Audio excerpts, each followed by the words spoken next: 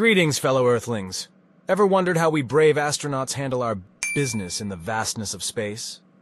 Hold on to your space helmets because today, I'm taking you on a cosmic journey through the mysteries of the zero-gravity potty. Before we plunge into the nitty-gritty, here's a teensy favor to ask.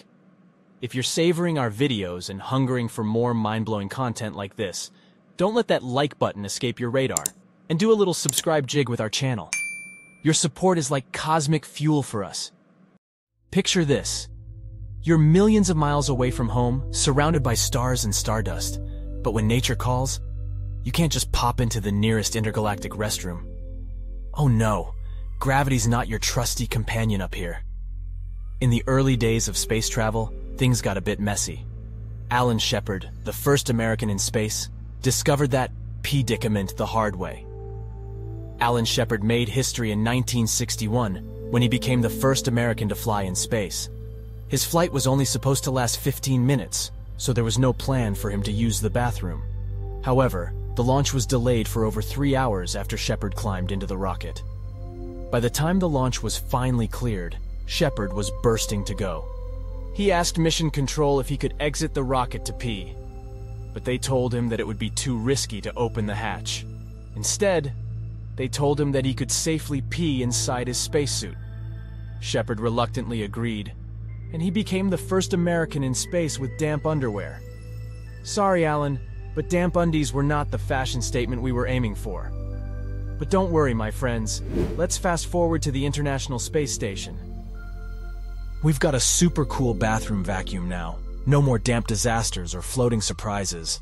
NASA spent a whopping $23 million on this state-of-the-art space throne in 2018. It's got everything: handholds, footholds, and even a fancy funnel for the #1 business. And when it's time to drop a deuce, we've got a tiny throne fit for cosmic royalty.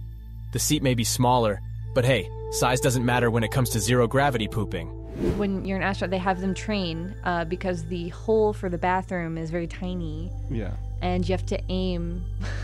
And so just to test it out, like before the astronauts even go up into space, there's just like okay, sit and try to like line everything up. And most people think their hole is not where they think it is. So it's really funny. I'm trying to figure out how to best tell this story.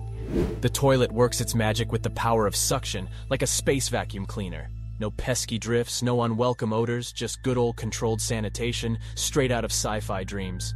And the first thing you want to do is grab this piece of equipment and turn this rotary switch 90 degrees to the open position. It turns on a fan, which creates a suction effect in this hose, so that you can use this yellow element for your #1. For #2, the principle is actually exactly the same: suction. We have a solid waste container here, and on top of it is this seat. And the solid waste container is connected via this hose to the same fan, so that, again, the same suction effect allows you to do your #2 in weightlessness. Now you might wonder, what happens after the deed is done? Fear not, eco-conscious Earthlings. We recycle pee into clean, drinkable water. Today's coffee is tomorrow's coffee. Urine consists of over 90% water content. Given the weight and volume occupied by water, recycling urine becomes a more efficient option than transporting fresh water from Earth. Astronauts' urine is gathered, processed, and transformed into potable water, ensuring a sustainable water supply. As for the other business, well, it's time for a grand finale.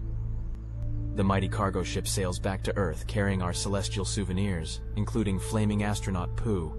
So the next time you make a bathroom pit stop on Earth, remember to thank gravity for its celestial assistance. And next time you spot a shooting star, who knows? It might be our bathroom deeds making their grand exit. Did you enjoy this video? Let us know in the comments. And for more great content, be sure to check out our next video.